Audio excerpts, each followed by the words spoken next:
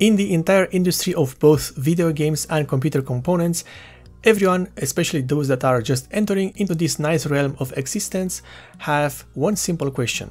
Are the newer drivers better than the older ones? Also, is the gaming performance improved with the new drivers or not? Well, today, with this video, I aim to tell you just that. If there's any performance gain with the newest drivers versus the older drivers.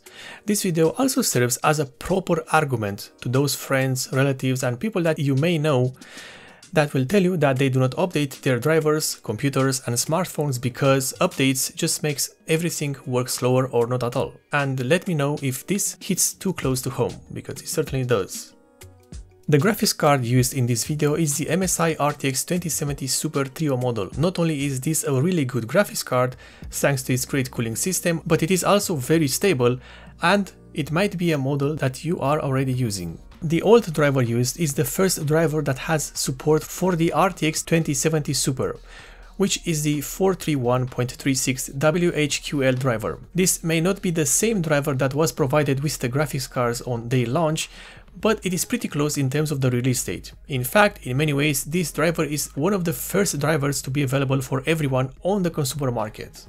This driver was released on July the 9th, 2019, and the new driver that we will be using is the 461.72, released on Thursday, February the 25th, 2021. So basically the latest driver released. Yes, I know that there is a hotfix driver released, but that does not really make any difference in the case of this video. Also, I have decided to also test this with the usual new-ish driver, the 457.30, released on November 9th, 2020. The video games used for testing are Cyberpunk 2077, updated to the latest version, The Witcher 3 Wild Hunt, also updated to the latest version, Shadow of the Tomb Raider, and the benchmark of reliability GTA 5, also updated to the latest releases.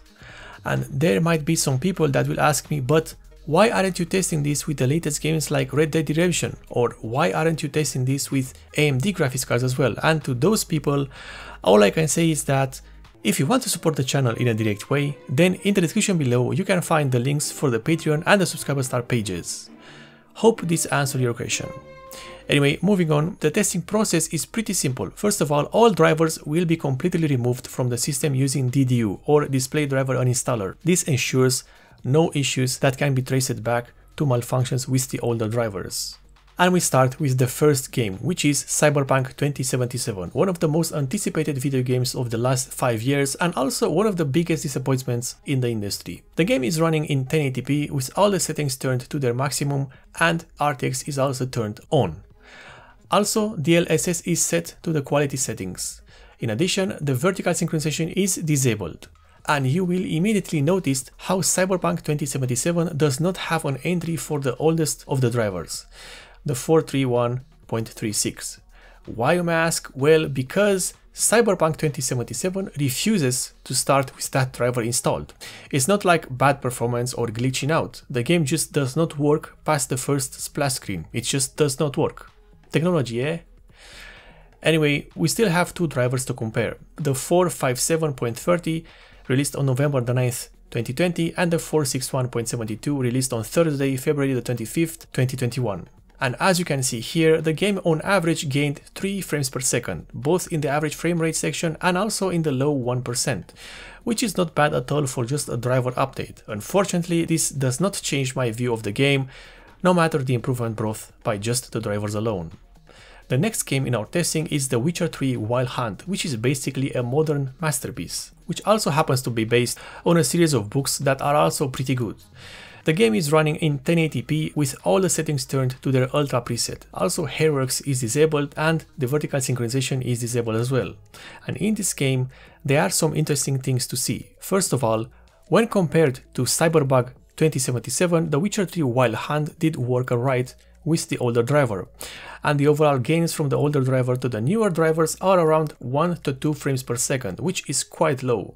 In fact, it is very close to the value that might be considered just a margin of error. However, what is good to see is that from the older driver, the low 1% frame rate doubled, which at first glance you might not be that impressed, but this can make the difference between a game that sometimes will be lagging in crowded areas to a game that will barely show any lag at all.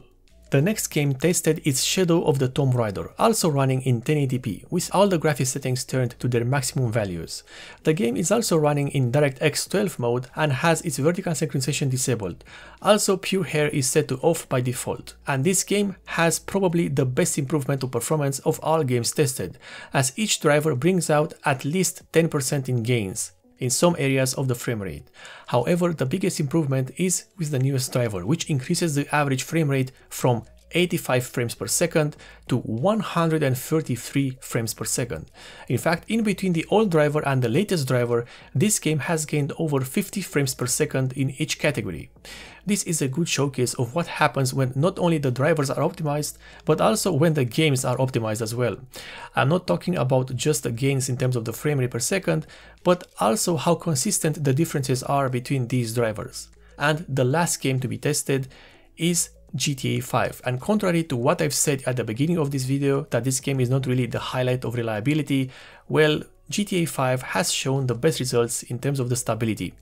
As is the usual, the game is running in 1080p with all the settings turned to their maximum values and vertical synchronization disabled. While the overall gains are not as impressive as those shown with the Shadow of the Tomb Raider, GTA 5 has gained consistently across the board. From the initial press release driver that was 431, the 457 has brought an increase of at least 10 frames per second in all categories, while the latest driver, the 461, further increases the performance by gaining around 3 frames per second in both the average frame rate and the 0.1% frame rate categories. And after all these tests, we can draw a simple conclusion that updating your graphics card driver actually does improve the performance and stability in games. However, this depends on a lot of things, starting with how good or bad a game is made and optimized. Also, new technologies benefit more from drivers than others. The perfect example being DLSS and RTX implementations on modern games that more than likely will benefit heavily on driver updates in the future. If you like this review, perhaps you may consider subscribing for more, and also if you want to support the channel in a direct way, then in the description below you can find both the links for the Patreon and the subscriber start pages of the channel.